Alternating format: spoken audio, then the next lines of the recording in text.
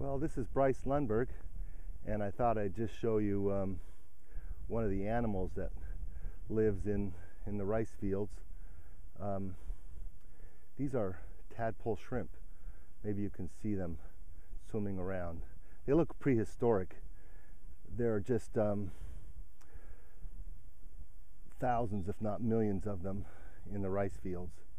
And early on right after planting, they can potentially damage the rice. At this stage, they're just interesting to look at, and they're great for the birds. The egrets, the avocets, the stilts, ducks, they love to feed on these shrimp that live in the rice fields. The shrimp will live for a number of weeks. They will lay their eggs.